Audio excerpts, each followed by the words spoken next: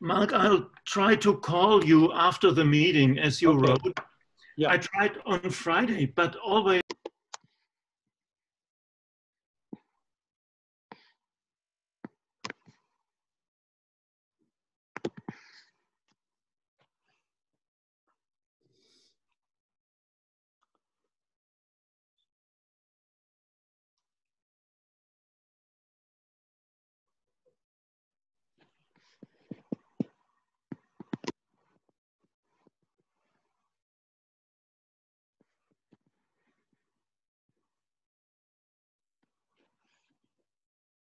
Okay, so it is 10 a.m. Paris time, and I would like to welcome everybody to this very unusual 115th Les Houches session. Normally, what you see on my screen should be what everybody should be seeing. So this will unfortunately be virtual this time, but we thank you all for nevertheless being present to this Les Houches session. I would like first to acknowledge a number of people who've been instrumental in making this school possible. And first and foremost, the program's director, Christophe Salomon, who trusted us to put this school together, and the admin team, so main admin, Annie Glomo, and assistant admin, Muriel Gardet, whom you've had contact with in order to register for this meeting. The next people I would like to thank are the co-organizers who have been also very helpful in putting the program together and organizing the various elements. In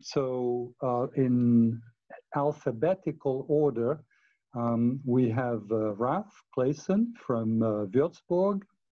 We have Masashi Kawasaki from Tokyo. We have Jochen Manhart from Stuttgart, and I think you'll recognize what this picture is from. We have Andy Millis, who will be with us this afternoon, and from Columbia and Flatiron Institute. We have Jean-Marc Triscone from Geneva University. Myself, you saw my picture, so no need to introduce myself. What I would like to say is that there is this website. I gave the link here, and you should always consult it, because if you go to the various tabs, in particular the Programs tab, you'll see information pertaining to the schedule, and also relevant information about the operating mode, which in various email I just laid out, but in case you forgot, just check these. At the bottom of this picture, we have, of this slide, we have the virtual ascent of the Mont Blanc. So if you attempt it, you can do that. I would like to thank the sponsors. They've been very generous, and so you see their logo here at the top of the screen. In particular, you have the Deutsch-Französische Hochschule, and they've been very nice to us, and they allowed us to put Ralph and Jochen on board for this event. There is CNRS, which is the Research Institute, which also was instrumental in allowing financially this event to take place. So without further ado, let me just show the schedule. And for this morning, you see that our first speaker will be Manuel Bibes. And so I will first give a very brief introduction of Manuel, and then he will be giving he will kickstart the school with the first lecture.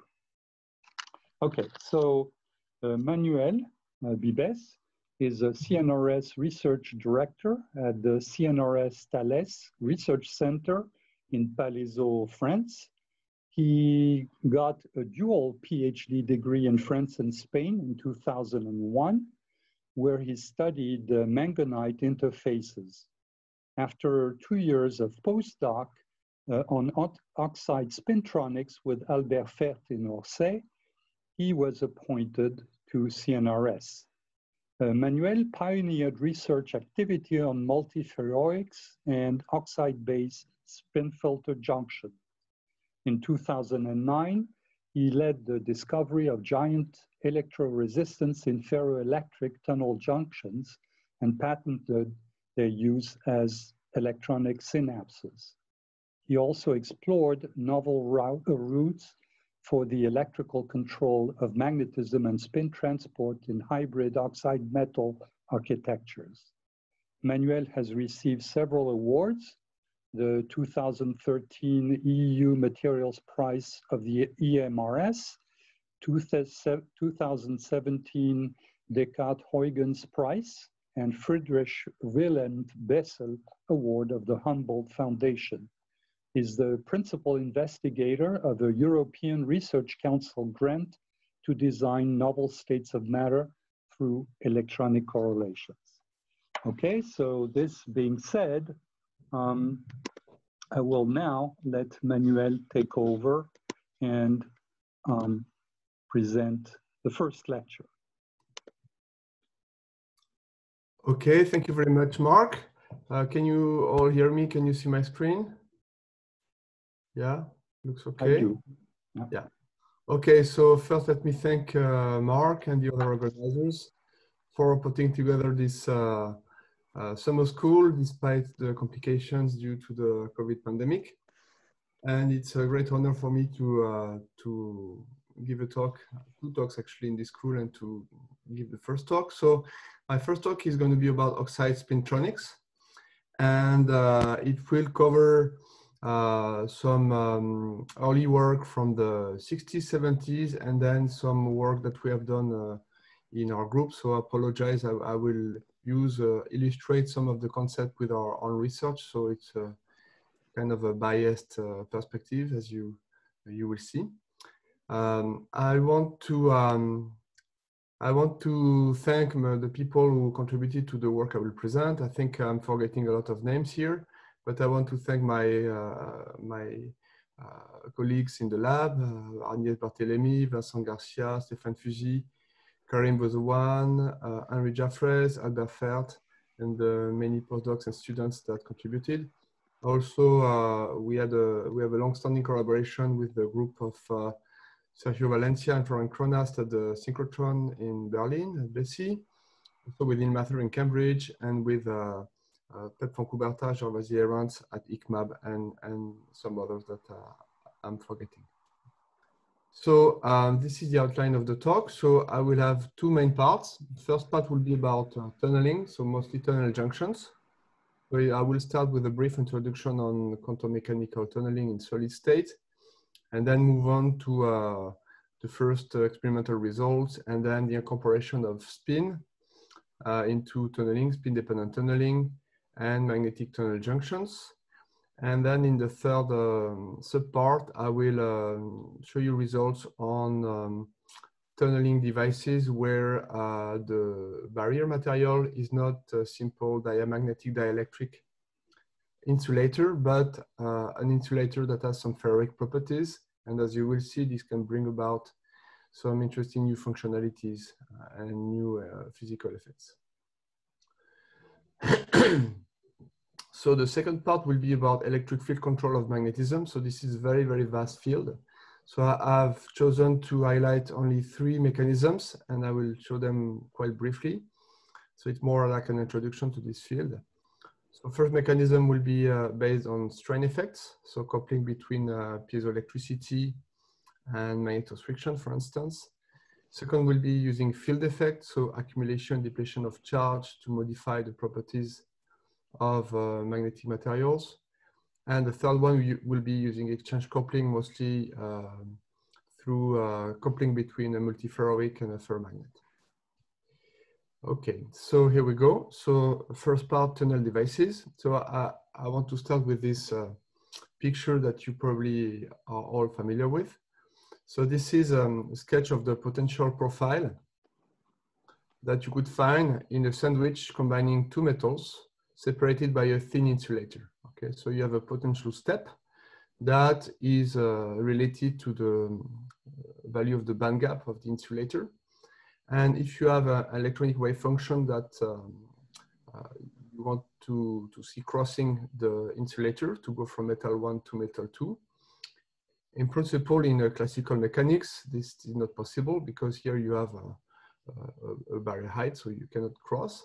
But in quantum mechanics, through tunneling, there is a finite probability that this wave function crosses the insulator and exits the insulator, arriving in metal 2 with a finite but reduced amplitude. So for that, you need the tunnel barrier to be rather thin, okay, typically a few angstrom or a few nanometers. Otherwise, this exponential decay of the wave function amplitude will lead to a vanishingly small or zero amplitude of the wave function. So this is the tunneling equation, and you see that it incorporates a number of terms. The first one has to do with the density of states close to the Fermi level at both interfaces both interfaces meaning interfaces between the first metal and the insulator, and interface between the second metal and the insulator. And here you have the matrix tunneling elements, which are functions that depend exponentially on the barrier thickness, which here is called T, and exponentially also on the square root of the tunnel barrier height, which is the height of this potential step here, and something that is called the tunneling effective mass, which is not always a very well described function. It's not directly related to the effective mass of Bloch electrons, but I will go back to this notion in a moment.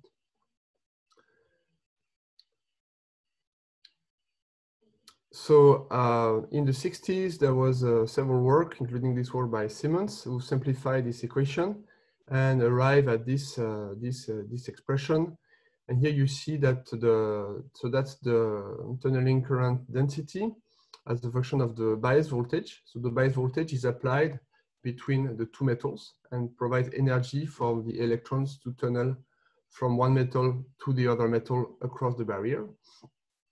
And you see that this modified equation or simplified equation includes the different terms that we've seen before. So now the tunneling, the thickness of the barrier height is now called D. I apologize for this. And phi is still the barrier height, okay? So at very low voltage, so there's several important features from this equation. So at very low voltage, the tunneling current is going to be linear with the voltage. So very low voltage meaning a few millivolts or lower.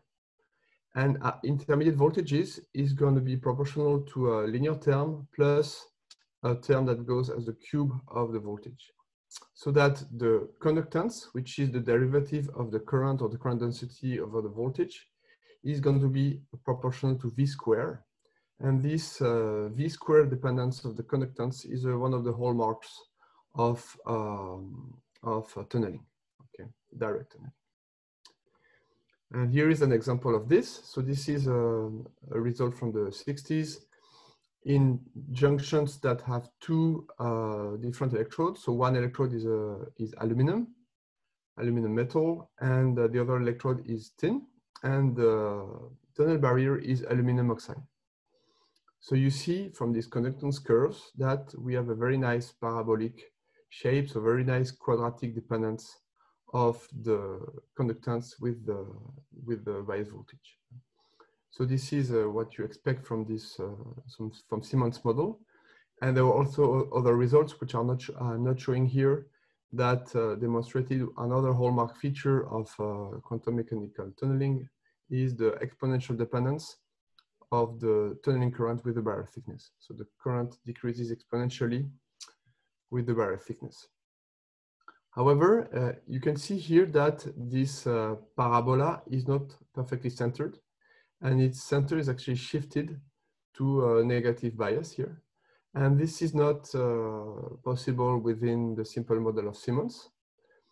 And so to take into account this, Brinkmann developed a slightly more elaborate model. And here I must say that this shift comes from the fact that the junction is not symmetric. So we have two different metals.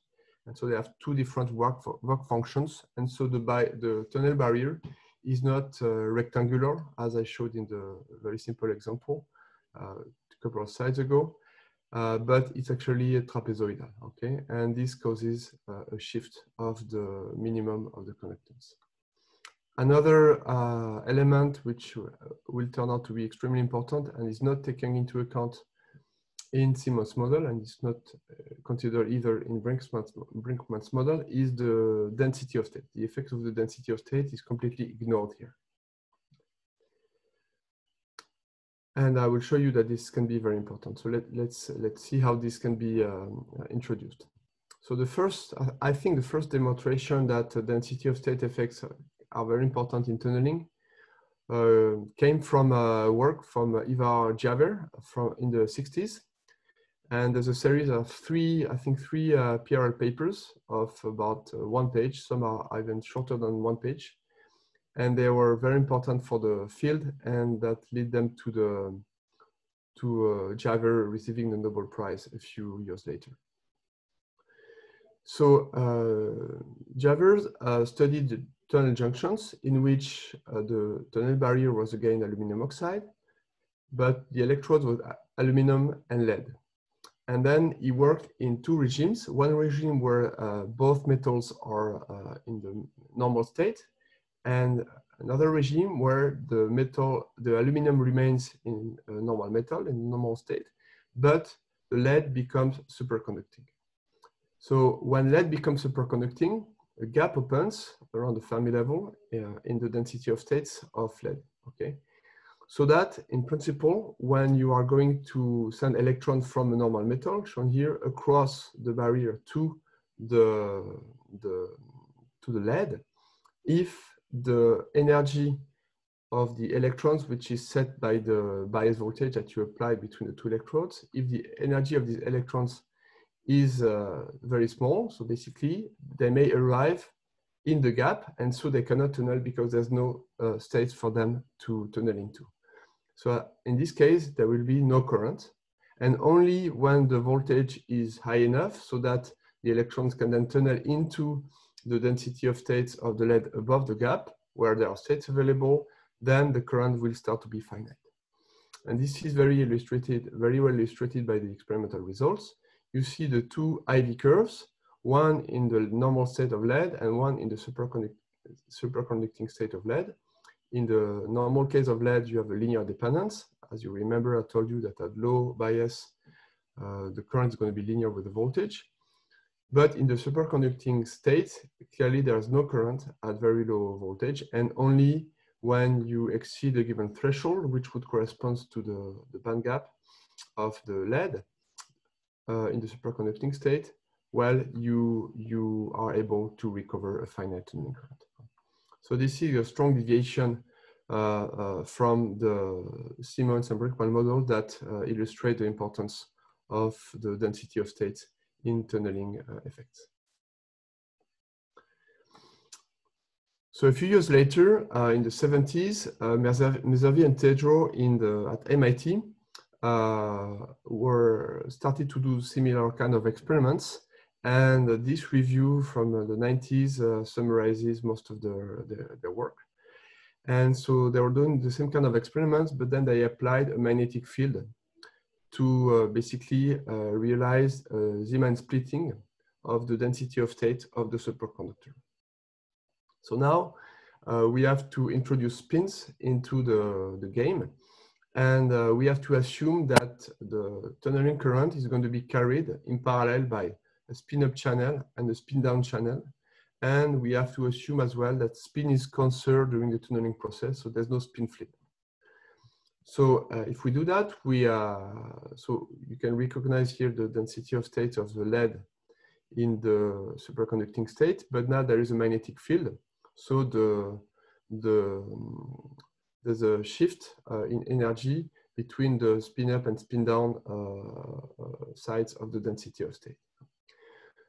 So when electrons are going to tunnel, they are not going to be equivalent depending on their spins. Some may enter the gap, some may already arriving above the gap because of, for the same energy because of the Zeeman splitting.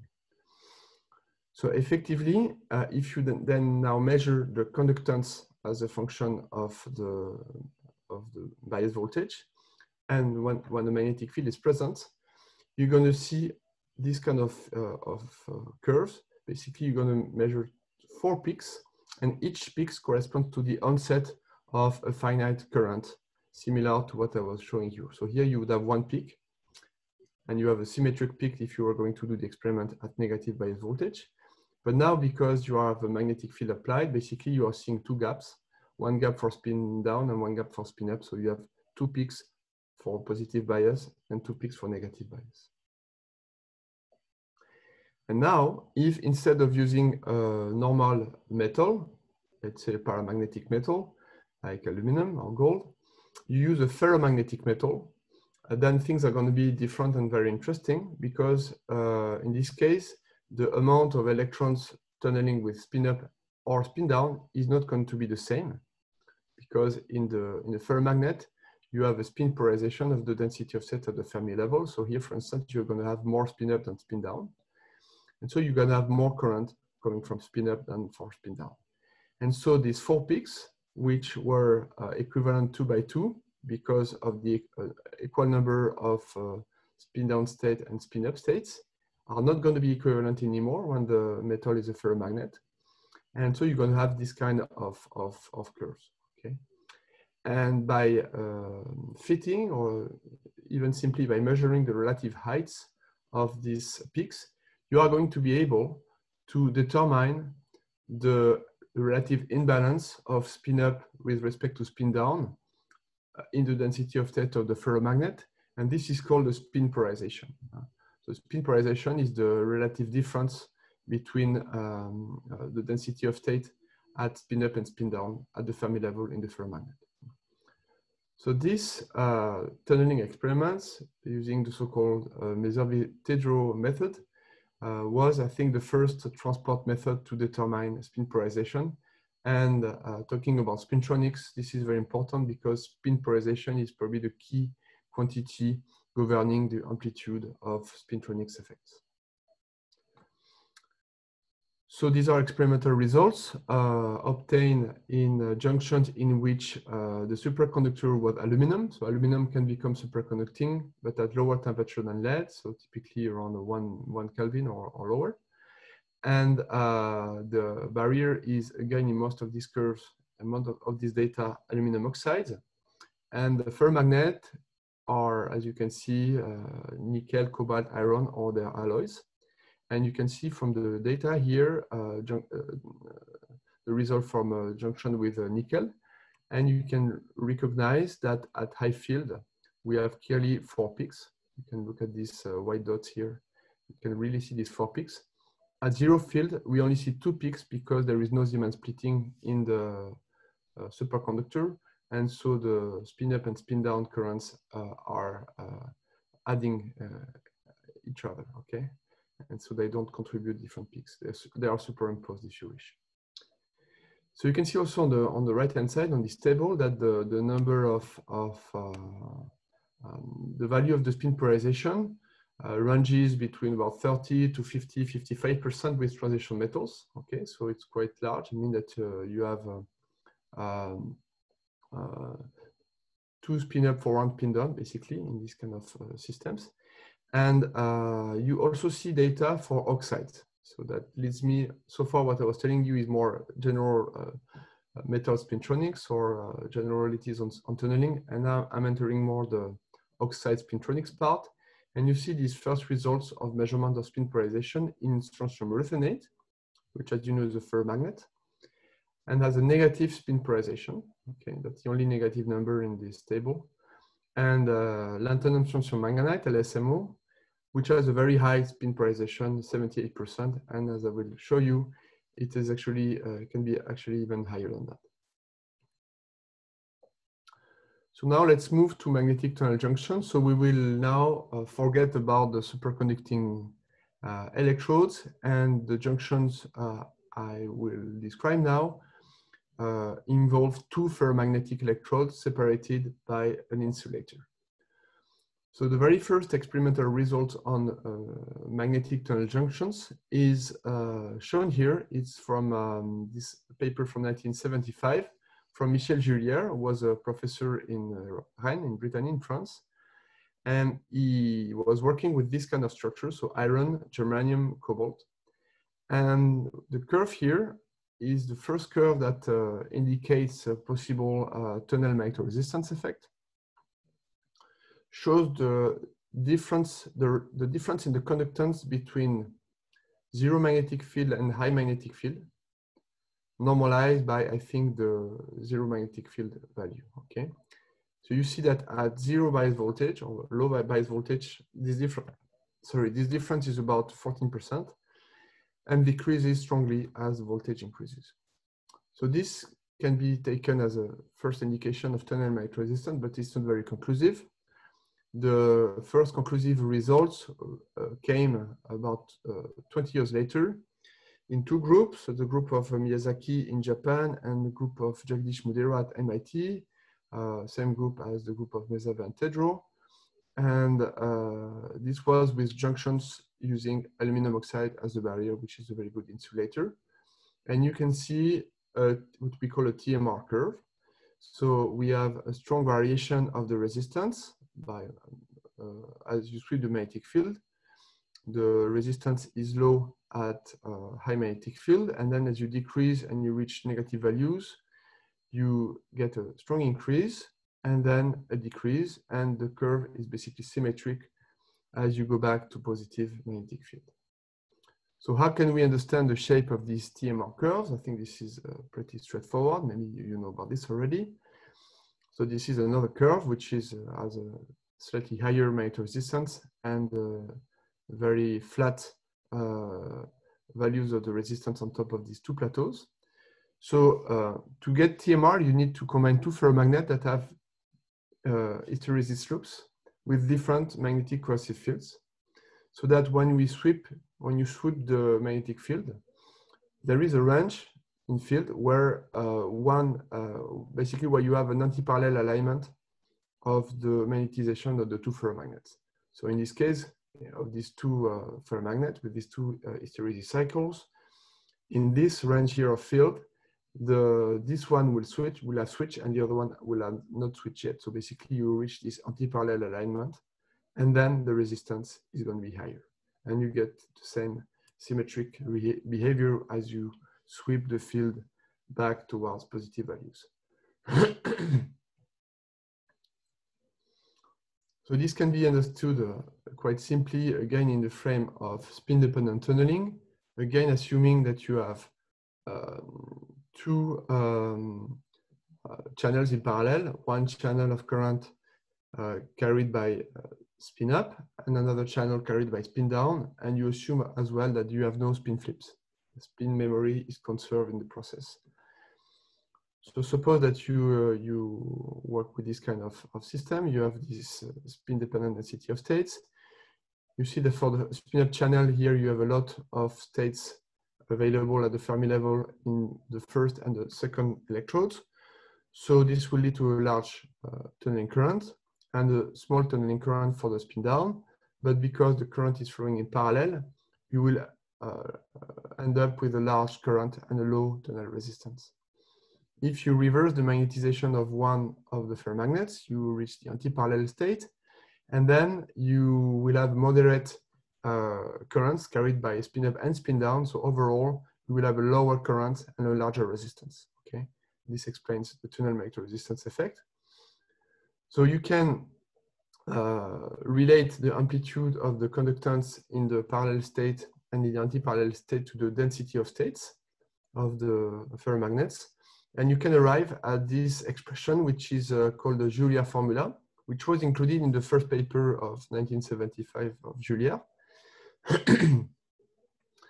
And this formula states that the TMR, defined as the ratio of the resistance between, basically you measure the resistance in the anti-parallel state and in the parallel state, you make the difference, and you normalize it by the resistance in the parallel state at high field.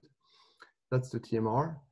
And this is related with the spin polarization of the electrodes. And the spin polarization, as I've mentioned before, is the ratio of the difference between the density of state for spin up and spin down normalized by the sum. Okay. So if you know the spin polarization of a ferromagnet, you can directly estimate the TMR that you can get with it. Or reversibly, if you measure the TMR in a magnetic tunnel junctions, you can extract back the value of the spin polarization. So from this formula, basically, it's quite clear that if you want to have a large TMR, you should try to aim for materials with the highest spin polarization possible. And these materials are called half metals. And I will show you now what this means. So this is the density of states of a normal ferromagnet. So you have states present at the Fermi level for both spin up and spin down with a given imbalance. But in this case, for instance, you will have a spin polarization of maybe 50%. However, if you have a different band structure, maybe you have a larger exchange splitting or more narrow bands, you can have a total spin polarization of the density of states, meaning that you have states available at the Fermi level just for one spin direction, here spin up, and there's a gap for spin down. So this is why these materials are called half metals, because they are metallic for one spin direction and insulating for the other spin directions, and they should not be confused with semi-metals. Okay, this is completely different. So as I've shown you, most transition metal ferromagnets have spin polarization that does not exceed about 50%, but oxides are interesting because there's a number of compounds in which this spin polarization can be much higher. And this is a list of such compounds: chromium oxides, Fe3O4, which is magnetite, manganites, in particular LSMO, and double perovskites. So there's some other compounds, but these are the most important, I think. So chromium oxide has a TC of about 400 Kelvin. It is quite difficult to grow because the most stable valence of chromium is going to be 3+, and here you want to have chromium 4+, so it's not very easy to make. But mesovet hydro experiments showed a very large value of spin polarization, about 95%. Fe3O4 was, I think, the first material that was predicted to be half metallic in the early 80s, I think in 1984. And it is expected to be half metallic, but again, it's quite difficult to grow in the single crystalline form because of the presence of antiphase boundaries. And there were results showing spin polarization values of about 80% using photoemission. But for magnetic tunnel junction, I think the best results were never much more than 50%. LSMO is perovskites. It's relatively easy to grow by PLD or MBE or sputtering. And early on, there were some results showing large spin polarization using a spin-dependent photoemission, around 90–95%.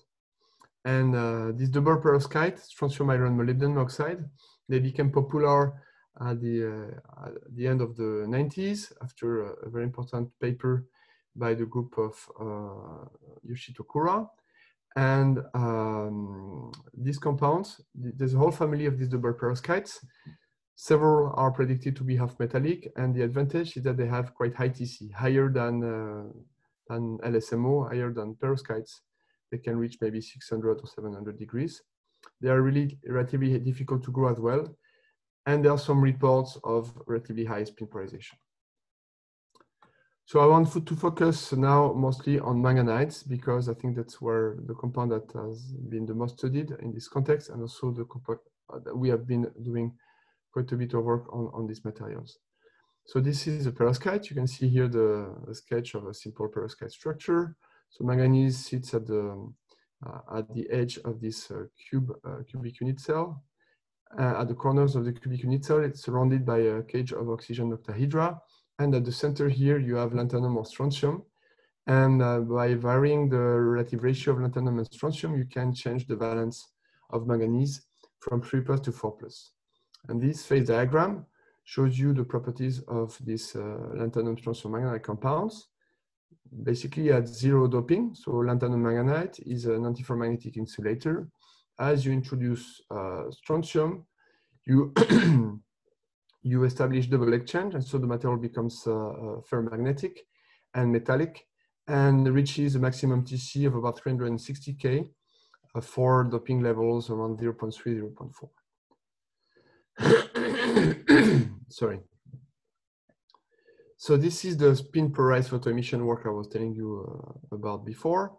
And this work from 1998 showed that there was a finite signal for spin up and 0 signal for spin down, meaning that the compound was half metallic.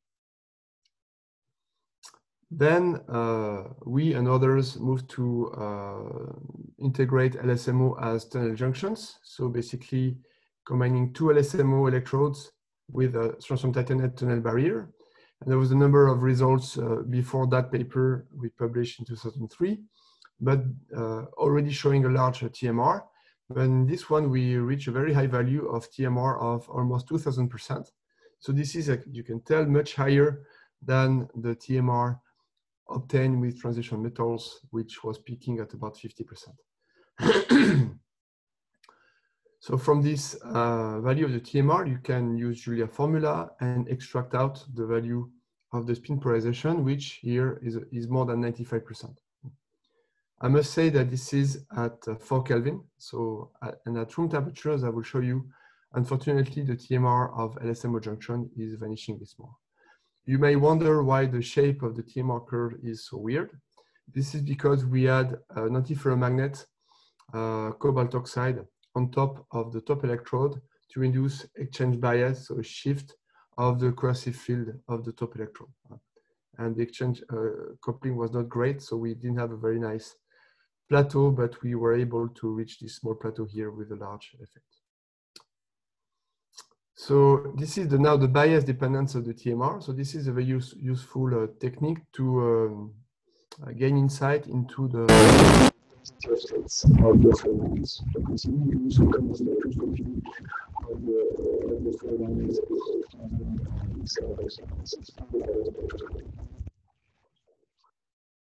So this is now normalized. So at low, very low bias, you get values typically of a few hundreds, maybe 1000%. Excuse me. And you can see that we can distinguish 3 regimes in this dependence. So there's the first regime where the TMR is going to decrease quite sharply, and this occurs over maybe 100, 150 millivolts. And this is believed to be due to electron-magnon scattering or excitation of magnons by the tunneling electrons. And this usually is associated with a flip of the spins of the tunneling electrons. And so this effectively reduces the spin polarization of the tunneling electrons, and the TMR as a result decreases as well. Eventually, so a little bit, if you increase the bias voltage further, you reach some kind of kink or maybe some kind of plateau, and then the TMR keeps on decreasing again. So this plateau was predicted by, in this paper by Bratkowski, who calculated just this, the bias dependence of the TMR in junction using half metals. So let me say, maybe I forgot to say that if you have a perfect half metal with a 100% spin polarization, you should expect infinite TMR at zero bias, okay? So you should have millions and billions of percents. Effectively, it's never like that because you never have a perfect half metal. But if you decrease a little bit the spin polarization in the calculations, what Bartkowski found is that indeed you should have a plateau at 0 voltage. So he's not considering at all these electron magnet processes, but then eventually you should get some kind of kink and then a decrease. And this kink, this inflection point, reflects the presence of a gap in the spin down subband. So basically, it corresponds to the energy where your electrons are going to be able to reach the spin down band. So let's have a look here on the right at, let's say, low bias voltage. The electrons can tunnel only into the spin up band. They don't have enough energy to reach the spin down band, which is, as I told you, the minimum of this spin down connection band is separated from the Fermi level by a given energy gap. But when you increase the bias voltage, then they may have enough energy to access these states. And then, of course, the effective spin polarization is going to decrease. So you can do conductance measurements and differential conductance measurements to detect the onset of tunneling into this spin down subband. So we can measure the minority gap, spin minority gap in LSMO, and we found a number of about 380 millivolts, consistent with measurements done by Riccardo Bertacco using spin polarized inverse photoemission. So just like when you do STM or scanning tunneling spectroscopy, you can use the spectroscopic nature of tunneling to gain insight onto the electronic structure of your materials. And here it can be done in a spin-dependent way. So this was about the bias dependence. Now let's have a look at the temperature dependence of the TMR. So these are some results from our group. So we combine electrodes with different tunneling barriers. So some titanate, TiO2, lanthanum aluminate. You see that at low, this is all at low temperature, typically 4 Kelvin. We have TMR reaching a few 100%. Maybe we have 200% for LAO. In some junctions, you had even more than that, up to 1000%, if I remember. But if we measure the same curves at different temperatures, we see that the TMR for all 3 systems decreases with temperature and becomes basically 0 at room temperature. So this is quite disappointing. But what we wanted to show with these experiments is to gain a little bit more insight into the temperature dependence of the spin polarization of the LSMO at these different interfaces. So the 3 curves here with the green, blue, and brown symbols is the spin polarization extracted from this data, okay? And the blue curve is the spin polarization measured by spin-dependent photoemission of a surface of LSMO. And this was measured earlier than, quite early on in the study of these tunnel junctions. And basically the message here is that you can see that the spin polarization of the surface decays much faster than the spin polarization of the interfaces. Okay? At the interface, basically you have a decay that resembles the decay of the magnetization. The red curve is the magnetization, but with a reduced TC reduced by maybe 50 Kelvin. But it's still much less fast than the decay of the spin polarization of the interface. And this is probably due to the fact that at the surface, you don't have a continuity of the manganese oxygen octahedral sublattice. And so the magnetism is more disturbed than at an interface with these oxide barriers.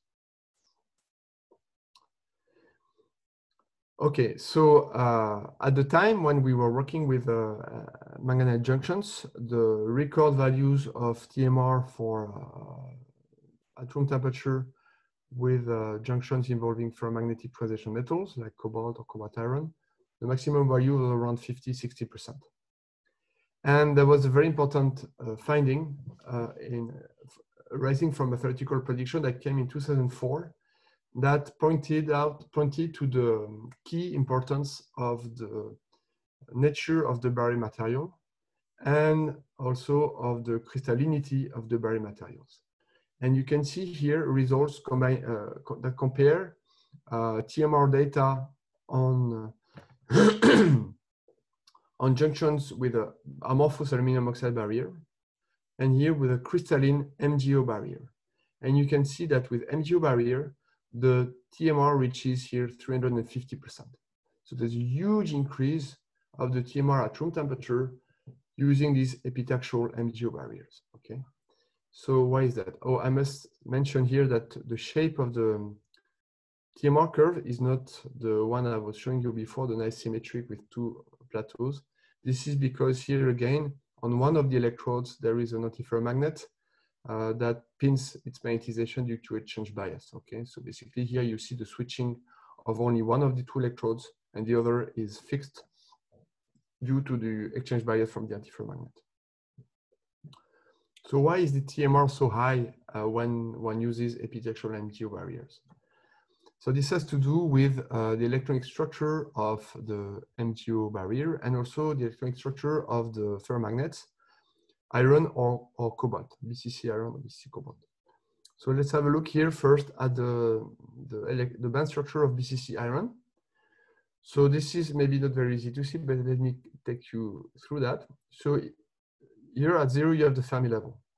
And in black, you have the bands for spin up. And in gray, you have the bands for spin down.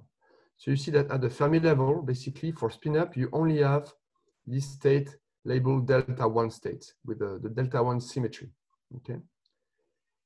On the other hand, for spin down, you have states present with delta 5, delta 2 prime, and delta 2 symmetries, okay? So now let's have a look at MgO. So in MgO, in this calculation, this prediction by the group of Bill Butler, it was predicted that states with a delta 1 symmetry or delta 5 symmetry or delta 2 prime symmetries will be transmitted with very different exponential attenuation rates depending on the symmetry. So you see, for instance, that the delta 1 states are very weakly attenuated when they cross the MgO barrier. So this space here is the MgO barrier, which is maybe 7 or 8 units Celsius. The delta 5 and the delta 2 prime states are much more strongly attenuated, okay? So because in the iron for spin up, you only have delta 1 states, these states, and you don't have delta 1 state for spin down, that's very important. The delta 1 state will be predominantly transmitted by the MgO barrier so that effectively at the output of the MgO barrier, you will only have delta 1 states present, almost only have delta 1 state present. And because these delta 1 states are only present for the spin up, you will only have spin up states. And so this kind of symmetry filtering of the tunneling wave functions is going to result in a very strong increase in the effective spin polarization of the tunneling current. So here you have symmetry filtering that enhances very strongly spin polarization, okay? And this is just a nice small chart that is not completely up to date, but the maximum number that came after that were not much higher than what we have there in 2006. So this is just to illustrate how the introduction of MgO barriers led to very dramatic increase of the TMR ratio at room temperature. So this was with aluminum oxide barrier, and then with MgO barriers, you have very different slope. And today, I think the maximum values are still around 600% at room temperature and maybe 1000% at low temperature.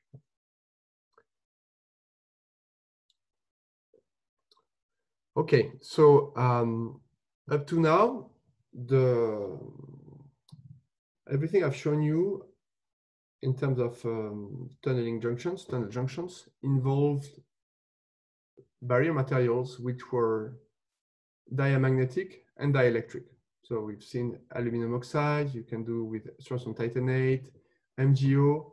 These are all diamagnetic and dielectric compounds. But if you come back, we come back to this slide I've shown you, we see that in addition to the density of state, which is, as I hope I've convinced you, very important in determining the physics of tunneling, especially in spin-dependent tunneling.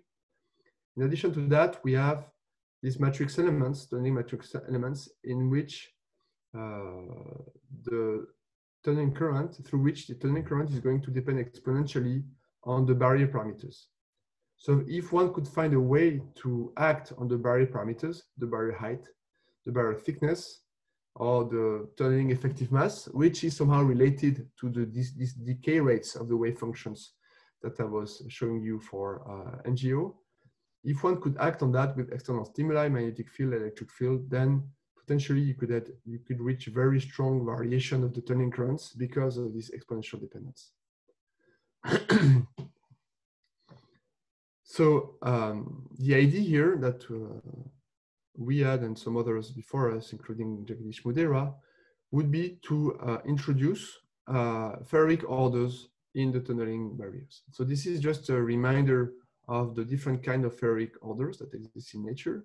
There's basically 4 of them. Ferroelectricity and ferromagnetism are the most well studied and most well known. In ferroelectricity, you have hysteretic dependence of the order parameter, which is polarization with the electric field. And for magnet, magnetization is hysteretically dependent with the magnetic field. You also have ferroelasticity, where strain is a function of stress. And then you have ferrotoroidicity. Okay. Let's focus on ferroelectricity and ferromagnetism. And as you know, some compounds called multiferroics can be at the same time ferromagnetic and ferroelectric. Although there are very few ferroelectric and ferromagnetic materials. So in this case, you have the coexistence of ferroelectricity and ferromagnetism. And if you have a coupling between the two called magnetoelectric coupling, you can hope to control magnetization by electric field and polarization by magnetic field. Okay. Sometimes these compounds are called intrinsic multiferroics. And to be fair, most of multiferroics are not ferromagnetic. They are antiferromagnetic and ferroelectric. You can also design so-called artificial or composite multiferroics, in which you would take one ferroelectric material and one ferromagnetic material, and you can build, for instance, an interface between the two. And at the interface, you may expect to have a magnetoelectric coupling. That would also enable you to control magnetism by electric field or ferroelectricity by magnetic fields. So ferric orders, and in particular multiferric systems, are good for data storage because you have these remnant states, and in multiferrics you have 2 for the price of 1. And so you can increase the storage density, and the coupling between the orders brings some interesting new handles to write information. And I will come back to that on the second part of the talk when I talk about electric field control of magnetism. So if one uses ferric materials as tunnel barrier materials, as tunneling materials, you can maybe utilize tunneling to get a very efficient means to read the stored information. The information stored by the order parameter in the ferric barrier material. So let's start with ferromagnetic barrier materials. So, of course, because you want the ferric material to be a tunnel barrier, it has to be insulating. So here, let's talk about ferromagnetic insulators used, very thin layers of ferromagnetic insulators used as tunnel barrier. These devices are called spin filters, and I will tell you why. So here, the junction is as follows. So you have a ferromagnet as one of the electrodes. You have a non-magnetic metal as the other electrode, and the barrier is now a ferromagnetic insulator. Okay, so you have two ferromagnetic materials, but before you had two ferromagnetic electrodes and let's say a diamagnetic barrier. Here the ferromagnetism is in the electrode and in the barrier.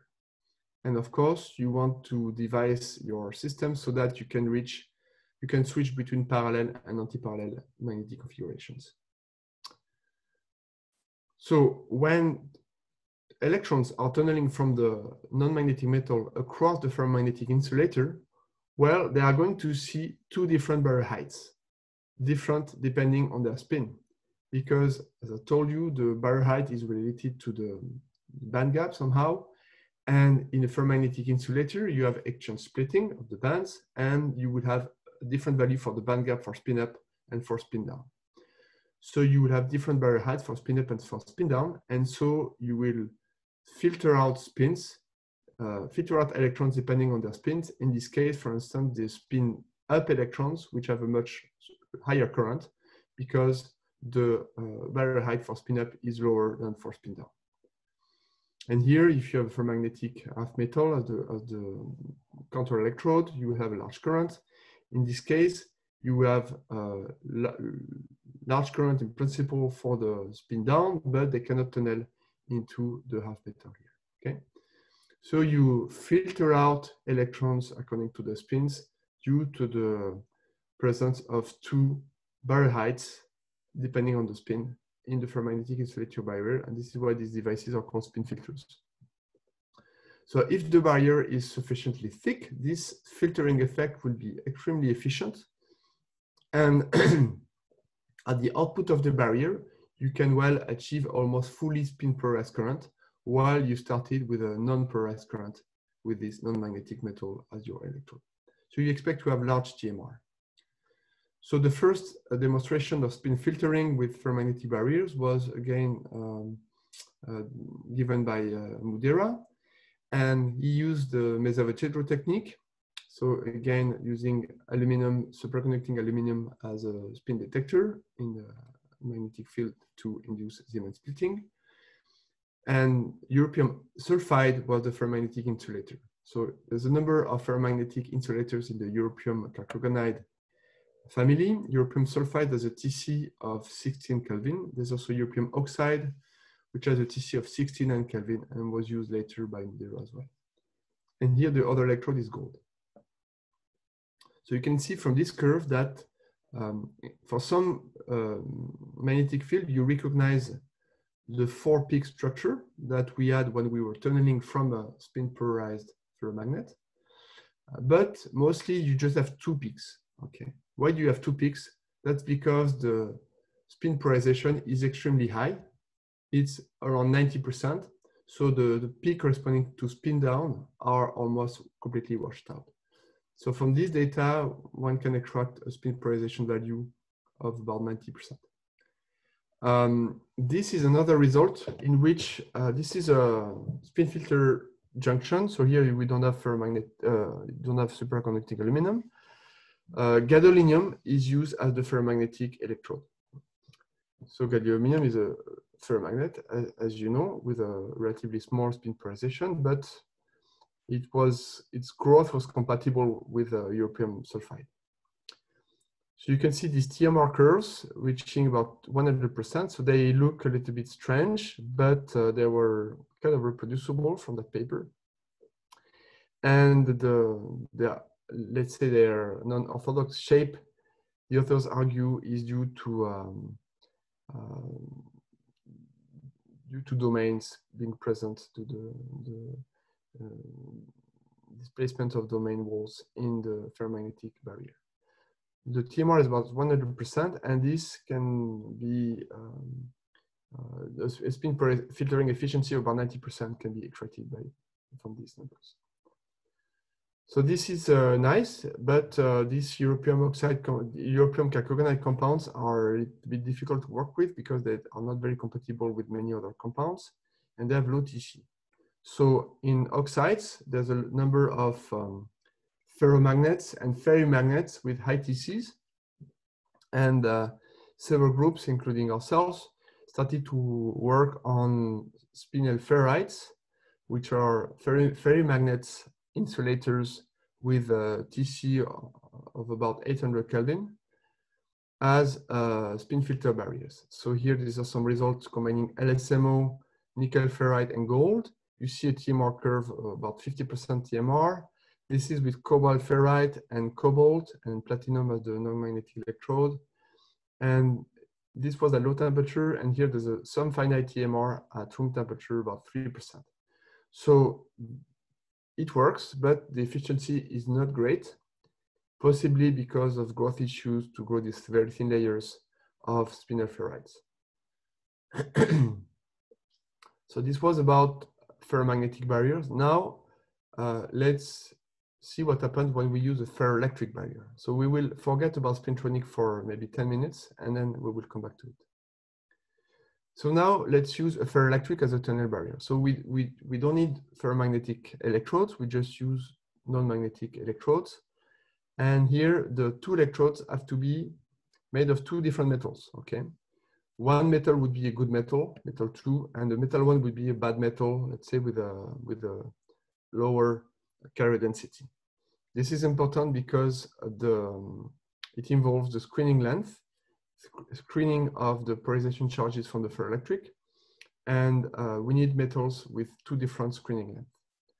So what happens when the barrier is made ferroelectric? While you are in the ferroelectric, you have polarization charges that will screen electrons in the metals, okay? And so this accumulation or depletion of charges will occur over a finite thickness, the Thomas Fermi screening length. And it can be typically a few angstrom or a few nanometers, depending on the metals. And if the screening is poor, you will have an added potential at the interface between the metal and the barrier, okay? When the screening is good, this potential will be small. So if you use two different metals, you will basically induce asymmetry of your, you will distort the potential profile by inducing an asymmetry that will result in a modified average barrier height, which is shown here with the dotted purple line. If now you switch the direction of the polarization, the asymmetry will reverse, and the value of the average barrier height will also change. So basically, in these devices, you expect to modulate the value of the average barrier height when you switch the polarization direction with an electric field. And because, again, the barrier height comes as an exponential factor into the tunneling current equation, as you switch, you expect to have a large change of resistance, and this is called tunnel electroresistance. So here I'm showing some TM image of devices we made to study this effect. So we use LSMO as our bottom electrode. It's magnetic, but let's forget about its magnetic properties for now. And barium titanate, which was our ferroelectric, and everything was grown onto neodymium gallate, which imposes a large strain on barium titanate and enhances its ferroelectric behavior, especially at low thickness. And then here we had iron electrode, but again, forget about the magnetism of iron for the moment, especially because the next slide I will show you results without a top electrode. So just LSMO and barium titanate.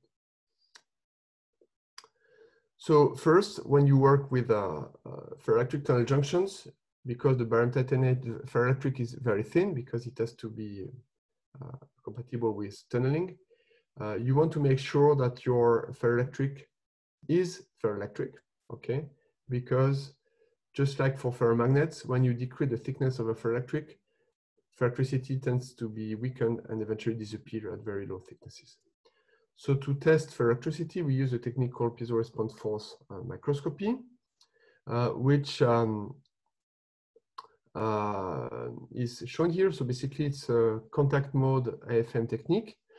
With the conductive AFM, we apply a voltage, AC voltage between the tip and the bottom electrode across the ferroelectric. And then we probe the ferroelectric through its piezoelectric response. So basically, we apply AC voltage, and when the AC voltage is applied, the ferroelectric will expand or contract due to piezoelectricity, and the response will be in phase or out of phase depending on the direction of the polarization, polarization up or polarization down. So if you scan a given area in the ferroelectric and you pick up the phase of the output signal, you are able to tell if the polarization is up or down. And these are the results for a 1 nanometer thick barium titanate at room temperature. So here we had first applied voltages to pole the ferroelectric along these stripes, up or down. And you see when we read out the piezo response phase, we see a nice contrast with these clear stripe domains. And the phase contrast is the expected one, about 180 degrees. And we can write on top of this array and erase and write again. And this is stable for many days. So in principle, this is a good indication that the material is ferroelectric. Because these layers are very thin, we are also able to measure the tunneling current across them using an AFM tip. So we use conductive AFM. And here are the results in the virgin state for 1, 2, and 3 nanometers of barium titanate. You see that we have finite resistance values, and the resistance increases as we increase the thickness of barium titanate, and increases exponentially as we expect for tunneling. So these barium titanate films are good tunnel barriers. They are ferroelectric. So now we can directly probe how the resistance varies when we measure a region where the polarization is pointing down or pointing up. And these are the results. You can see, for instance, for 2 nanometers, we have a strong difference of resistance depending on whether we measure a region which is pulled up or down. And the variation here is about 2 orders of magnitude, corresponding to about 10,000% of tunnel electroresistance, and it's even higher for 3 nanometers. So we have tunnel electroresistance, but it's even giant in these devices. And you can compare this with the best values of TMR at room temperature. Even with these MGO barriers, it's never more than 1000%. So this is a very, very large effect. So a few years later, we build solid state ferroelectric tunnel junctions, meaning that we deposited top electrodes on top of the barium titanate. So here again, we are using a ferromagnet, but don't pay attention to that for the moment. So this is gold and cobalt and gold, or cobalt and platinum, or different metals. And then we can use, these are very small, typically a few hundreds of nanometers. And we can measure the tunnel electroresistance, the resistant response, by contacting them with a conductive tip. So this is the conductive tip. And first we can check that the tunnel device, the barium titanate is ferroelectric in the tunnel device. And these are piezo response measurements, piezo response loops that mimic the polarization loop and indicate that ferroelectricity is maintained, is preserved when the barium titanate is encapsulated in the LSM1 cobalt electrodes. Then we can measure the resistance after applying various voltage pulses, typically 10 to 20 nanosecond pulses. So we apply a first pulse, we can measure the resistance.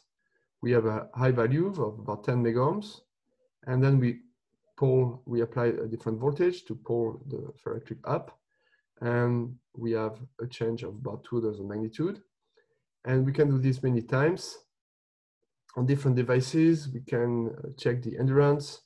The endurance in other devices, which are not shown here, could reach about 1 million to 10 million cycles. So this is very robust. And there's a number of advantages with these devices. They are low power.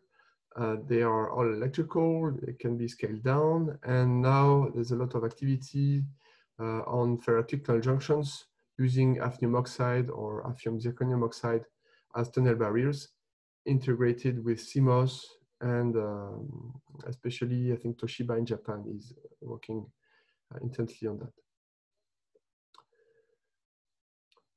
So this is again the piezoelectric loops, and here you can see the resistance loop. So here that's the resistance measured at low voltage as a function of the amplitude of the pulses that we applied before reading to set the junction in a given ferroelectric state.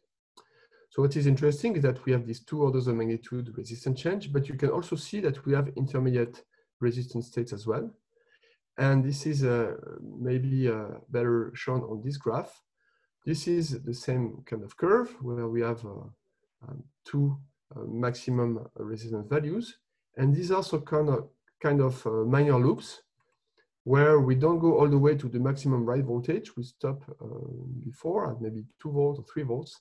And then you see that we can stabilize basically almost any intermediate state. So we have a pseudo-continuous resistance variation of the resistance we can set in these devices. And this defines memoristic behavior. And I'm not going to go into details, but I think it was mentioned briefly by Mark that these memristors are electronic analog of the synapses of our brain. And as a result, these ferroelectric tunnel junctions are interesting devices for neuromorphic computing. And we have an activity on this in the lab.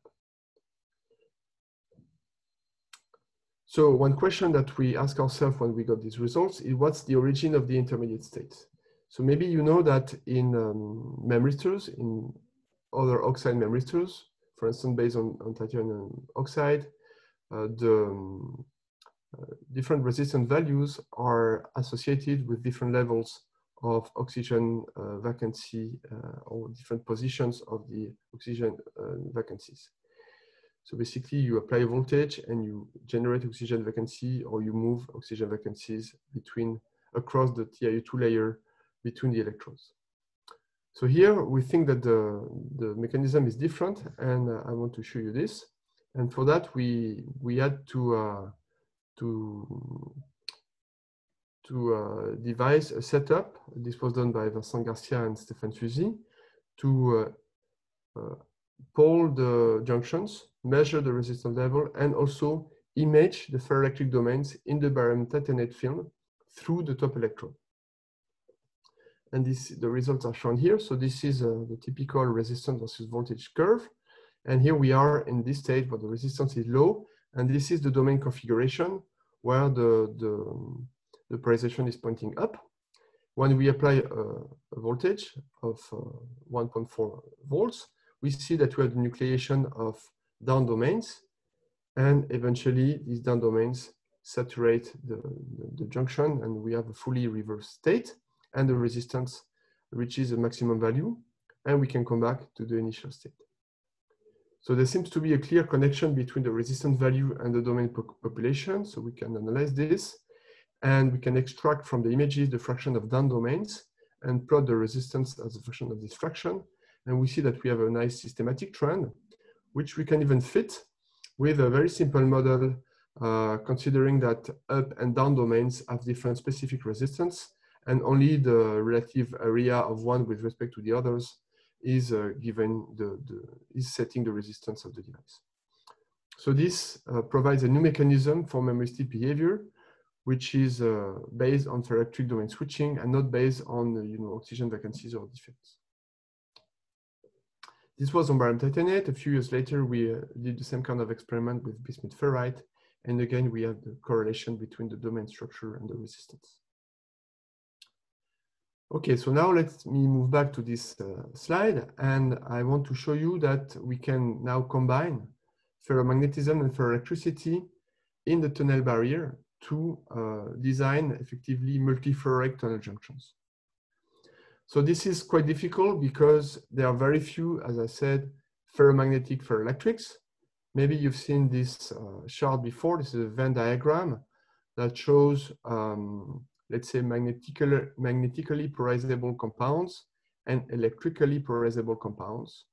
And here you have ferromagnets, here you have ferroelectrics, and there are extremely few ferromagnetic ferroelectrics, okay? So bismuth manganite was believed to be one of them. Cobalt chromide is also one at low temperature, And below the Vervet transition, Fe3O4, which is a well-known ferromagnet, is also ferroelectric.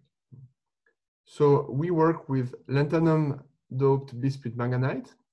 So bismuth manganite is quite difficult to grow. Lanthanum helps a little bit to get better films.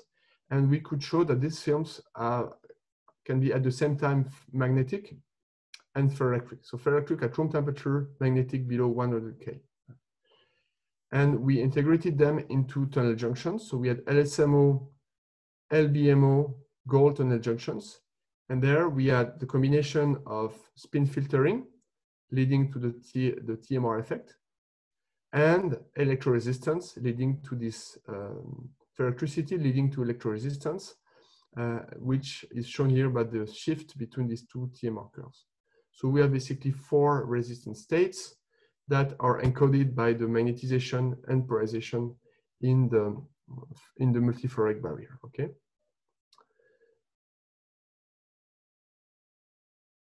So there are more compounds with which you can actually do this design is artificial multiferric junction. So here you can just combine a ferroelectric with a ferromagnet. And for instance, barium titanate and gold or barium titanate and iron are good examples. And these are calculations from Evgeny Tsimbal. This is the density of states, spin-dependent density of states of BTO iron. This is the last titanium plane in red. In gray, it's away from the interface. And that's the first iron plane. And that's and the gray is away from the interface. And the red is for the 2 polarization direction of the barium titanate. So you see that you have finite spin polarization of iron, of course, but it depends on the ferroelectric state. Okay, if the BTO is pointing towards or away from the iron, the density of states is modified. This is shown here in this highlight. So we use this junction iron barium titanate LSMO, which I've shown you before, and then we cool down to low temperature and we measure the TMR, and we get TMR, negative TMR, because iron has a negative spin polarization at the interface with barium titanate. And you can see that not only do we have a shift of the resistance value, so this is tunnel electroresistance, but also we have a change of the value of the TMR. TMR is about 13%, here 33%. And this reflects, we think, this prediction from Tsimbal, which is the ferroelectric control of spin polarization. There's another consequence of this, and it's also in the prediction by this paper by Evgeny, is that you expect to, at the interface, titanium is going to acquire a finite spin-dependent density of states, which should result in an induced magnetic moment, which we also observed using XMCD and XRMS measurements at BC. So you can see here, the gray curve is a hysteresis curve at room temperature of the titanium moment. So in these devices, we not only have ferroelectric control of spin polarization and TMR, but also interface-induced multiferricity at room temperature. Right, so this concludes the first part, and now I want to move on to the second part. I think I've touched a little bit onto that in the last few slides, electric field control of magnetism. Okay, so this is a possibly not completely exhaustive list of magnetic properties that you may want to control by applying electric fields. You have magnetic anisotropy. Here, for instance, you can switch from easy axis to hard axis. You have exchange bias. Exchange bias is a shift of the hysteresis loop induced by an antiferromagnet. If you control the spin structure in the antiferromagnet, maybe you can switch the direction of the exchange bias. You can also maybe control the amplitude of the magnetic moments. You can also control magnetic order, going from ferromagnetic to paramagnetic, or from ferromagnetic to antiferromagnetic. You can maybe control the Curie temperature, so that when you operate at a given temperature here, your material will be either ferromagnetic or paramagnetic. And as I've shown in the previous slides, you can also control spin polarization. This can be done in single-phase multiferroics or magnetoelectrics, or most often it's done in composite or artificial multiferroic that would combine a ferroelectric or a piezoelectric or a ferroelastic material with a magnet. And then you have different mechanisms that I want to describe now. So first one, let's talk about strain effects.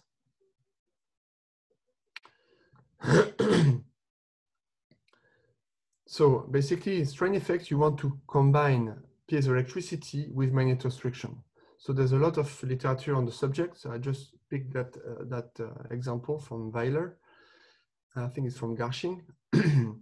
So here the authors have used a PZT actuator. So that's a really bulk piece of PZT.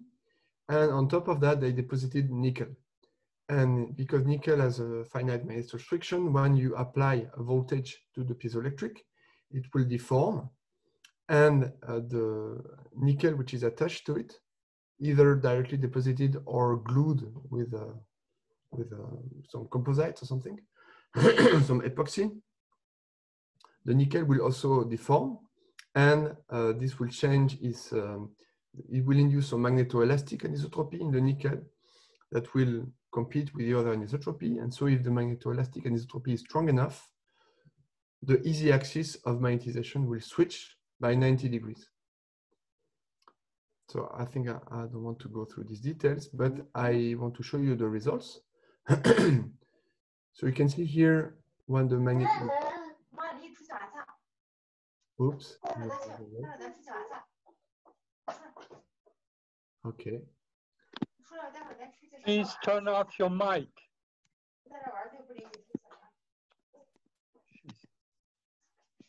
Okay, so let me continue. Okay, okay, wait. I turned off the mic. Okay, go ahead, sorry. Okay, sorry. So here you can see the magnetization curves measured when the field is applied along Y. So vertically here and here along X. And this is for two different electric field applied. Here, when you see that when you have negative voltage, Y is a easy axis and X is a hard axis. And when we have a plus 30 volts, X is the easy axis and Y is the hard axis. Okay, so you can electrically control the magnetic easy axis. Mark, how much time do I have left? Okay, so now you have about 10 minutes left. 10 minutes, okay. Yeah. Okay, so this and so continuing with this strain effect, so this can also be visualized using magneto-optical Kerr effect. So this is work from Sebastian van Dijken, cobalt iron on top of barium titanate. So barium titanate is a ferroelastic, and basically at room temperature, the polarization can be oriented along two in-plane directions or out of plane. And typically in the virgin state, it's going to be mostly along the in-plane. So you have this so-called A1 and A2 coexisting domains. And this is an optical image using a polarized microscope. And through the birefringence of barium titanate, you can image the domains. And you see that when the cobalt iron domains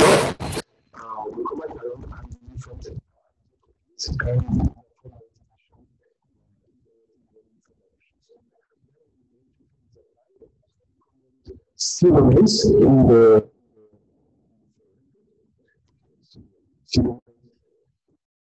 pointing upwards. This does not affect very much the existing anisotropy from the previously deposited iron. But here, if you have a change in the A domain configuration, you see that you induce a strong change in the anisotropy, and then the magnetic easy axis switches again. So briefly, moving to this iron-rhodium system, which is very unique.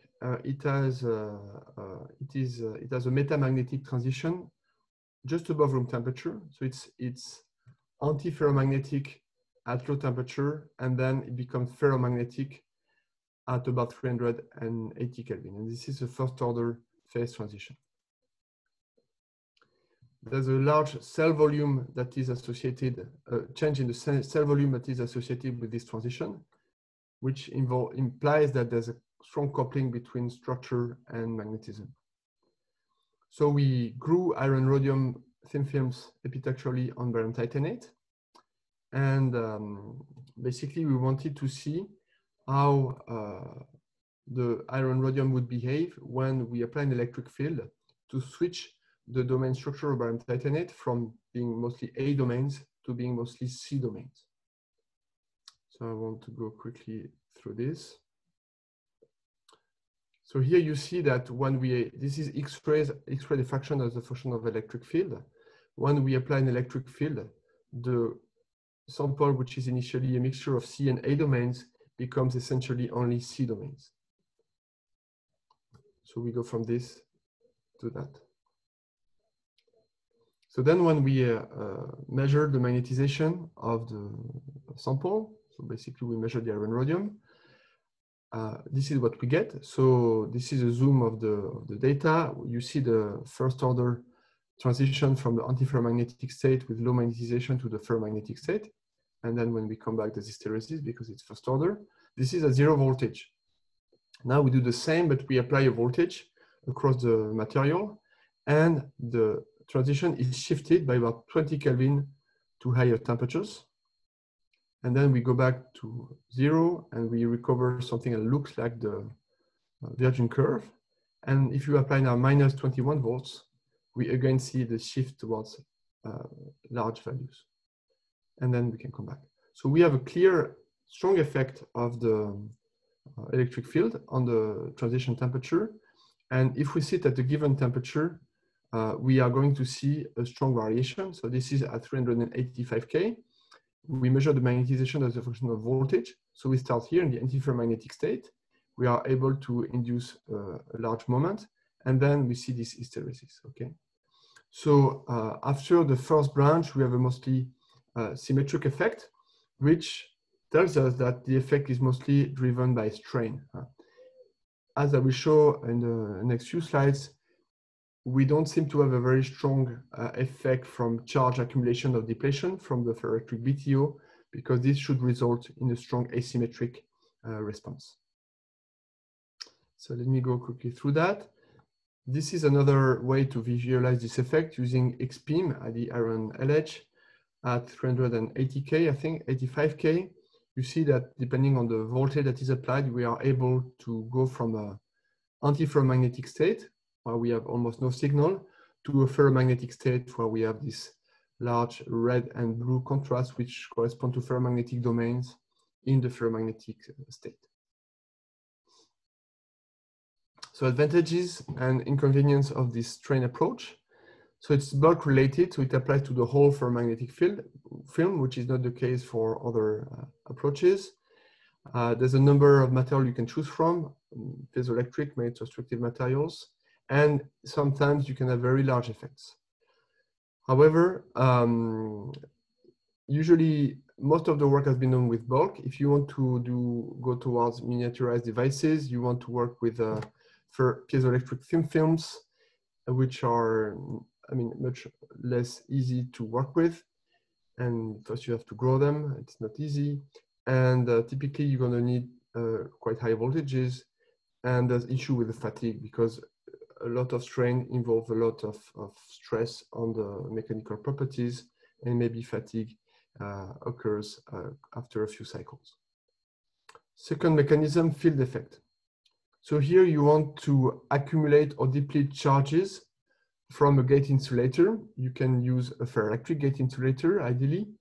And then this accumulation or depletion of charges is going to modify the magnetic properties of a material adjacent to it, in a channel, for instance, in this kind of geometry. So ideally you want to use material with carrier-mediated magnetism, such as manganese-doped gallium arsenide or manganite, which are double exchange ferromagnets. And you want it to be very thin, because the accumulation or depletion of charges, as I've mentioned before, is only going to occur over typically the Thomas Fermi screening length, which is at most a few nanometers.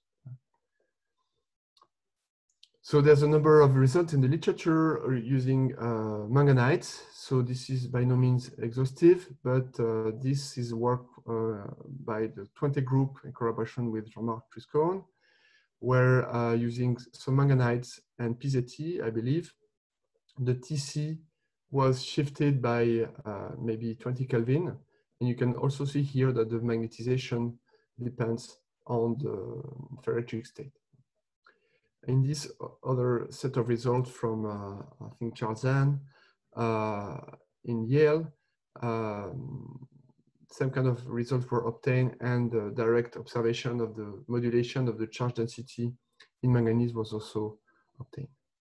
So I don't think there are very, very spectacular results using ferroelectrics and magnets to control magnetization with very strong amplitudes and at room temperature and remnant effect. However, I wanted to show you another batch of results, mostly from Japan, combining, applying electric field through a dielectric to very thin layers of transition metals. So here, this is iron. I think this is one of the very first papers from Yoshishige Suzuki. They had iron MgO, and they apply a large voltage across the MgO to accumulate charges into the iron. And as you can see, by doing that, they were able to switch the magnetic easy axis in the iron layer. This is from Teruo Ono from Kyoto, and he has done a number of very nice experiments controlling magnetism of very thin layers of cobalt, 0.4 nanometers, very, very thin. And either applying a voltage across a dielectric, in this case they had MgO and hafnium oxide, or using ionic liquid, which of course allows to accumulate and deplete a much larger amount of charge. You can see here that they were able to control the shape of the magnetic hysteresis loop, basically turning on and off magnetism at a given temperature. And in fact, what happened is that the TC is shifted by maybe 10 or 20 Kelvin when the voltage is applied. When the ionic liquid is used, the voltage doesn't need to be so high, and the effect is much more spectacular. You can see that the shift can be up to more than 100 Kelvin. And so this is, I think, very encouraging. But because in principle, with the best ferroelectrics, you are able to accumulate or deplete charges with about the same amount as what you use with ionic liquids, in theory. And so this gives hope that you could do the same thing with ferroelectrics, but I think there's a lot of material science to do to reach this goal. So advantages of this approach, I mean, it does not involve strain, so it should be less prone to fatigue. It's well suited to epitaxial structure, so you probe, it's really interfacial effects. So if you are dealing with vertical transport in tunnel junctions, for instance, which also probe interfacial effects, then maybe it's the best approach. The inconvenience is that, I mean, to be an interfacial effect is also an inconvenience because you need to work with very thin layers. And so far, it seems to work better with well, it should be more applicable to caromediated magnets, but so far the most spectacular results are with the 3D alloys. And I think there's room for improvement in this direction. And the last part is using exchange coupling. So I will come back to the multiferroics. So this is an example of a device that one could make by controlling magnetism with an electric field using exchange coupling. So this is what we call magnetoelectric random access memory. So you have here a spin valve, which can be a tunnel junction. So you have your two ferromagnets separated by an insulating layer or maybe by a metallic spacer like copper. And this sits on top of a multiferroic, which is ferroelectric and antiferromagnetic. As you know, as I told you, there are very few ferromagnetic ferroelectrics. If we had ferromagnetic ferroelectric at room temperature, it would be much easier, but we don't. So this is basically going to work with bismuth ferrite, for instance. Bismuth ferrite is probably the only room temperature multiferroic. So basically the device works as follows. You have a coupling between the polarization and the spins in the multiferroic. When you switch the polarization, the spins in the multiferric are switching as well. And if there's a coupling between the magnetization of the bottom ferromagnet and the spins in the antiferromagnet, this magnetization will also switch. And as a result, the resistance in the spin valve will change. And you will get this kind of resistance versus voltage curves. So this is not easy to do. You need a lot of conditions to achieve that. You need to have a large exchange coupling between your multiferroic and your ferromagnets. You need to avoid leakage across the ferroelectric. You need to have GMR or TMR on in your spin valve. And of course, you need to be able to control the exchange coupling by electric field through the magnetoelectric coupling in the multiferric material. So this was done in BFO, and most of the effort has been from the Ramesh group at Berkeley. And so this is an image of the device. So they have a cobalt iron layer capped by platinum, or a spin valve with two cobalt iron layers spaced by a thin layer of copper. And this sits on top of a bismuth ferrite film grown on top of a transfer methanate bottom electrode and dysprosium scandate substrate. So the idea here is that the magnetization of the weak magnetic moment of bismuth ferrite, which is perpendicular to the polarization, is going to switch when an electric field is applied. Okay, so basically you want to go from here to there. Okay, so you switch the magnetization direction. This is not a very simple process. It occurs in 2 steps, and but it seems to work actually, at least in this kind of samples. So this switching works, and you can see that here. So this is X-ray photoemission electron microscopy, XPEM, at the co-voltage, looking at the magnetic domain structure of the cobalt iron layer when a voltage is applied to the bismuth ferrite. So you can see that initially the magnetic domains are black, pointing in a given direction. And when you switch the voltage, you apply voltage, you are able to switch the magnetization, and you are able to recover something that looks like the initial state after a positive polling. Okay, so this is a quite good indication that it works. And this is the GMR curve of the cobalt iron copper cobalt iron trilayer, and this is the resistance of the trilayer as a function of the voltage, and you see that they are able to achieve an almost complete switching of the resistance with voltage that mimics the sketch that I had here in this device that was proposed more than 10 years ago.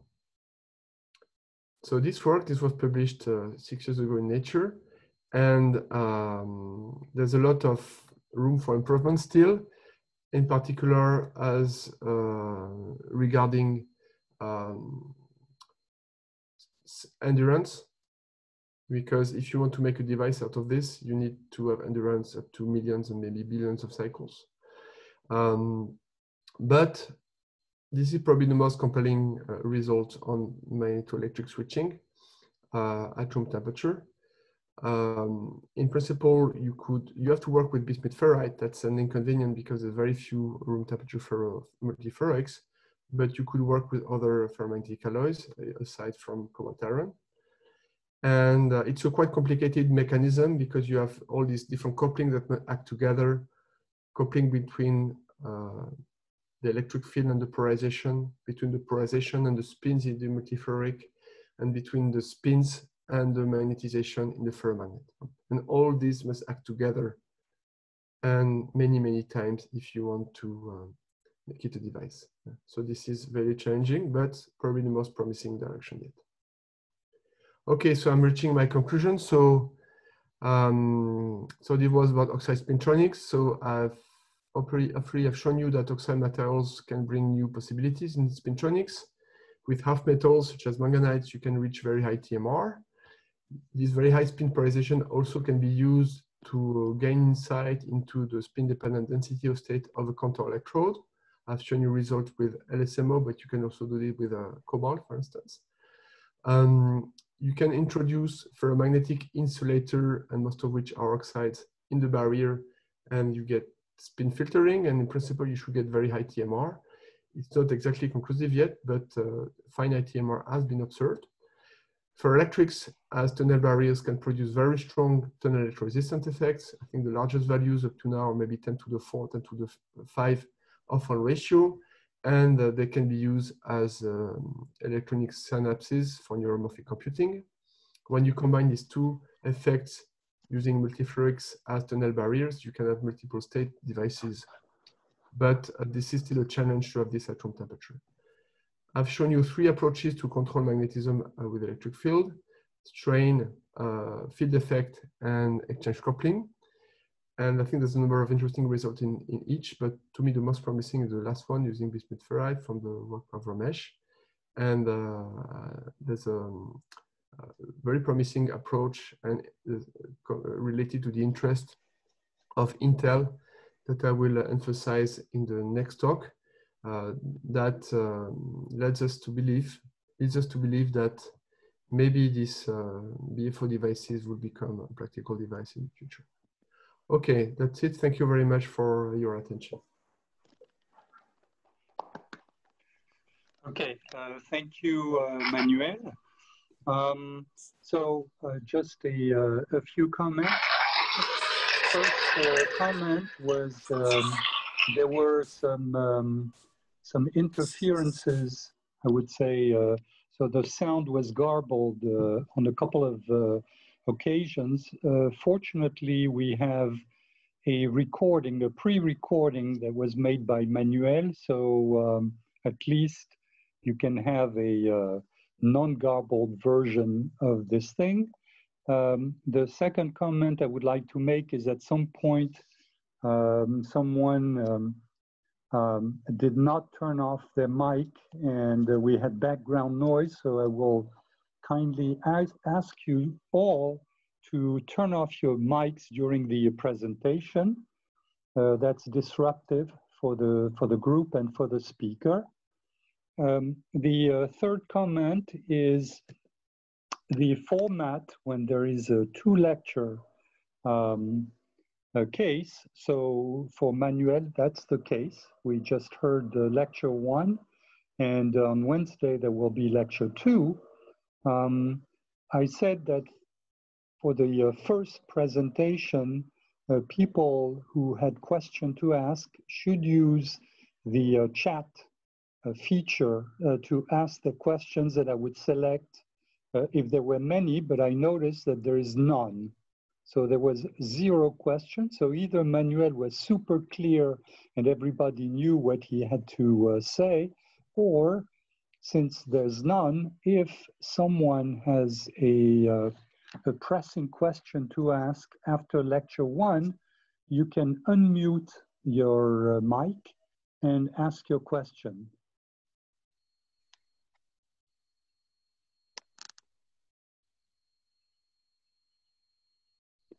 Okay.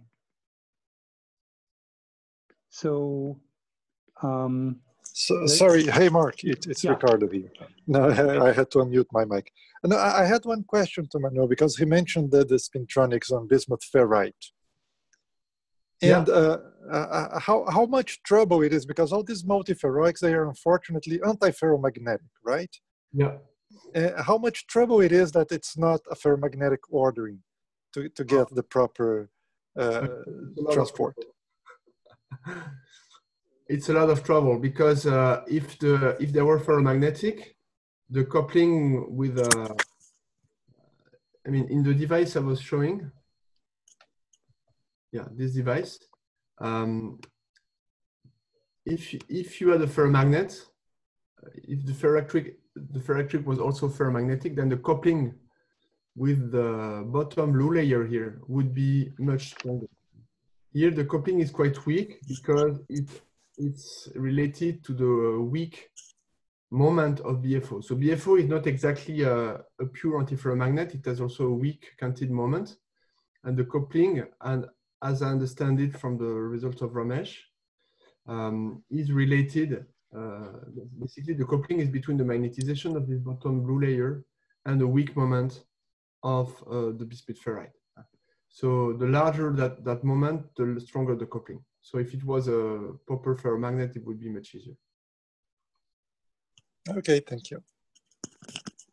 Okay, so there is in the chat feature, there is a question from Jorik Birkpulzer, but I will let him ask the question since, again, there were not too many.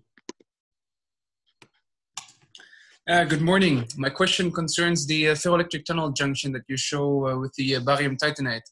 Yeah. You showed that you achieve partial switching, but I was wondering, how do you do the PFM measurement, although there is this top electrode? Yeah. So if the electrode is not too thick, you are still able to probe the deformation of the ferroelectric below the electrode through its piezoelectric effect. So the electric field is applied globally across the whole junction area, but still you still have a special resolution because you are probing the deformation, basically the piezo response at the local space detected. So if the top electrode is only a few, maybe 10 nanometer thick, or maybe 20 nanometer thick maximum, you are able to measure contrast below it. Okay, great. Thank you. Sure. Other questions from anyone? You can activate your mic and ask your question if you have one.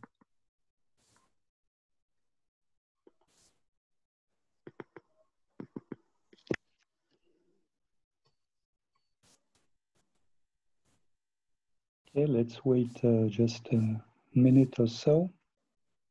Hi, I am Ruby, and I am curious to know about this field ferroelectric tunnel junction. So you showed the junction between iron, barium titanate, and LSMO. Yeah. So I'm curious to know about that. If we use paramagnetic instead of ferromagnetic material, what results are expected? Okay, so if you use, for instance, gold instead of iron, then in terms of spin-dependent tunneling, I guess you will not see any TMR, but you may see, for instance, TAMR. That's another effect called tunneling anisotropic metal resistance. Mm-hmm. But as regards the tunnel electroresistance, I think it will be the same. I mean, it does, the tunnel electroresistance does not need the materials to be ferromagnetic. So we have some results on BFO junctions where we have manganite as our tunnel, as our bottom electrode, which has a low TC, so at room temperature is not magnetic. And we try different top electrode materials like tungsten, I think, and maybe iridium, so that are not magnetic. And we see also tunnel electroresistance. Then what determines the amplitude of the tunnel electroresistance is a number of parameters of the metal. For instance, it's work function. If you have a larger work function, typically we get larger tunnel electroresistance. But the devices can be sometimes harder to switch. Okay, thank you. Okay. Any additional questions?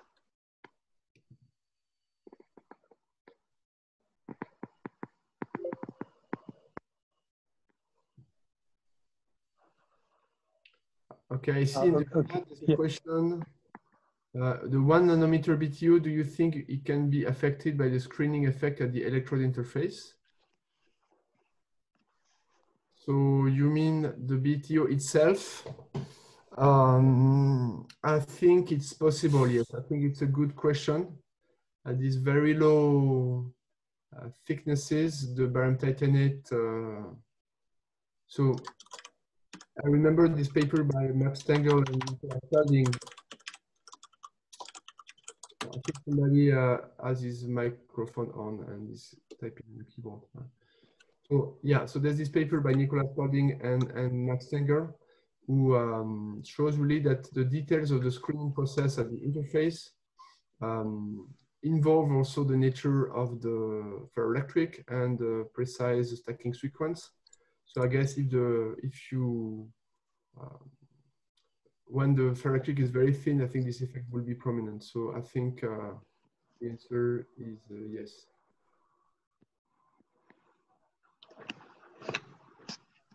Okay. So I will, if there is one more question, I will let it, second question I see. Okay. Go ahead.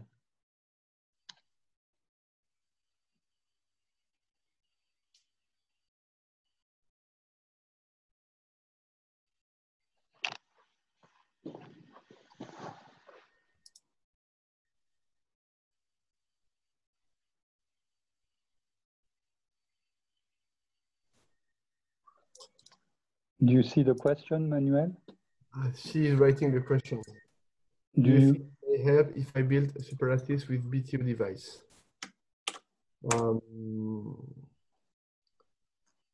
So if you mean using a superlattice, I don't know, BTO, STO superlattice as the tunnel barrier, I think it can be interesting, but you need to make sure that the total thickness of the superlattice is still compatible with tunneling. So typically less than maybe 4 nanometers or 5 nanometers max.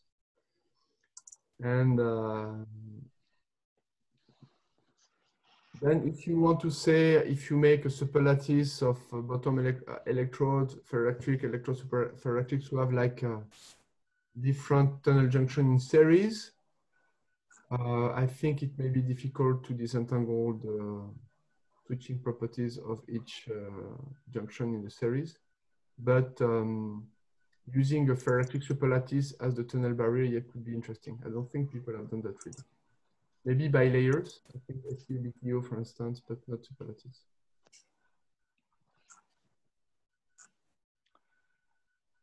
Okay, thanks. Okay, great.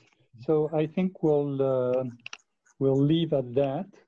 Okay. So once again, thank you, Manuel. I mean, you know, you kick-started the event and all the little glitches, you had to live through them, but that's, you know, that's part of the fun. So we will reconvene in a little over 4 hours. So it will be 4:30 Paris time. And thank you for being here, and please come back. Okay, thank you. Bye-bye.